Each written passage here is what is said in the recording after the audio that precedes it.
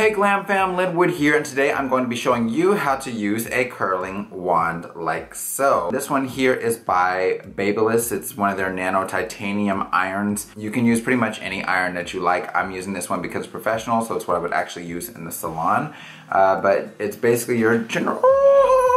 almost died. It's basically your general composition where you've got the protective tip here, you have your barrel here, temperature setting on this one, which the only thing I will say I don't care for about this one is it goes from like 1 to 50 and it doesn't give you an actual temperature setting, so you almost have to have the booklet that comes with it, but I'll discuss that with you in a moment. And it also has like this little portion right here, which I know people always ask me what these are for. This basically is so you can set it on a surface and it props up like that. And that way you don't burn up your surface that you have it sitting on by just having it laying on there flat onto your countertop, things like that. But I'm also going to show you another purpose for this so that way you guys can have a better understanding of what exactly it's for and how you can utilize that piece that comes on most curling wands. It does have a swivel handle, which is fantastic anytime you're working with any curling tool. That's pretty much all I have to say about this here. Now let's talk about hair type before we get into this. So if you are using it on fine hair, being that it's very thin in terms of each actual strand,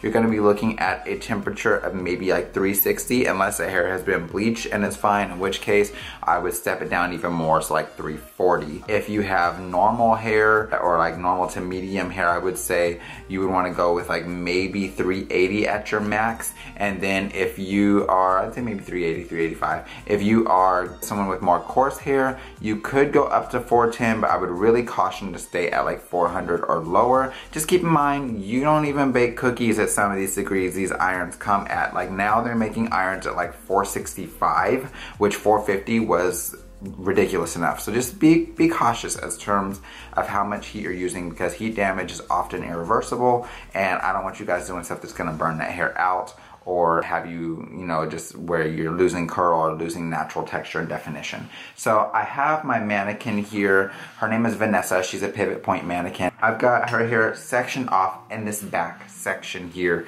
You guys can see it's still curled from, Lord, I think this is from the pin curls that I did with a flat iron literally in October. This is April, okay?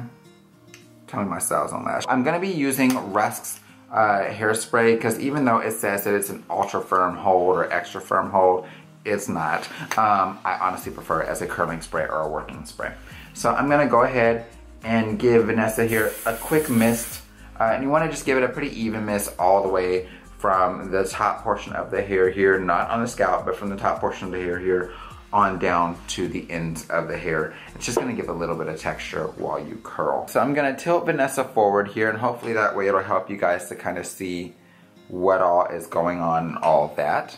We're gonna go ahead and take our rat tail comb and section off like a 1 inch by 1 inch section. Now the way that I select this is at the widest portion of your barrel, which is about 1 inch here. You don't wanna take your subsection any larger than the size of that barrel. Otherwise, you're gonna have a lot of hair on there. It's not gonna go through properly and you'll be burning portions of the hair and not fully curling the other portions.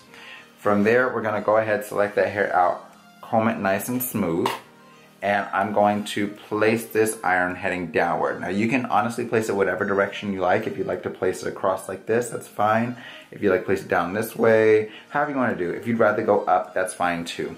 And then from here, I'm just gonna go ahead and grab this hair. Now I'm gonna show you the correct way as well as the incorrect way to do this to get wand curls.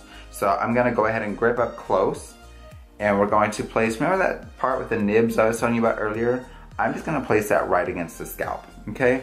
From there, I'm gonna go ahead and begin wrapping this around. Be careful not to burn yourself, just like so. Now notice, I'm not loosening this hair, I'm just letting it wrap around there the way that it naturally does. So I want to take it down as far as I can without releasing that hair, and we're just gonna let it sit for about, I'd say maybe 10 seconds or so. So once we've done that, I'm just gonna go ahead and release and let that baby cool. Don't go messing with it while it's still warm, because then you're gonna lose some of that shape that's in there, but you guys can kind of see that curl there. One of the mistakes I see people frequently make when they are doing this is they do it and it ends up looking like a curl. So basically what they do is they take the hair and they're wrapping it around like this. Do you guys see the difference?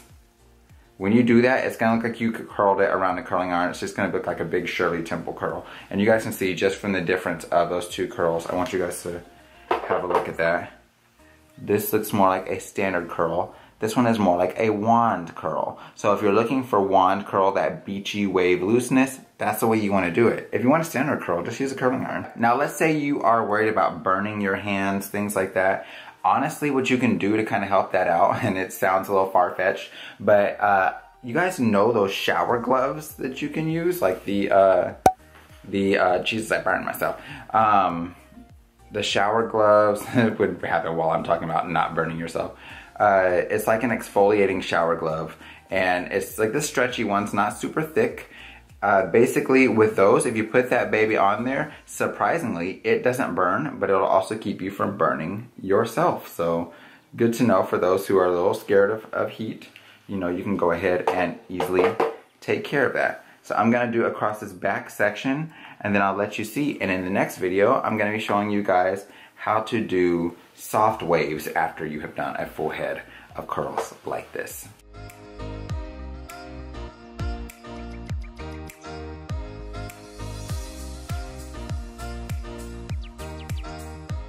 Alright Glam Fam, so you guys can see this is just one row of these curls like this here. If you want it to have more of a full look like this, all you have to do is take the bottom of those curls and just give them a tug like that. And they loosen right on up for you.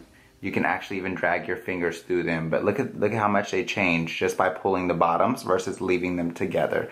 It's going to give you a lot softer of a feel to that hair. Now in the next video, I'm going to show you guys how to do those soft Hollywood style waves with this type of curl that gives you that very red carpet look. Stay tuned, take care, and until next time you guys, stay glam, and you know I love you, boo. Bye-bye.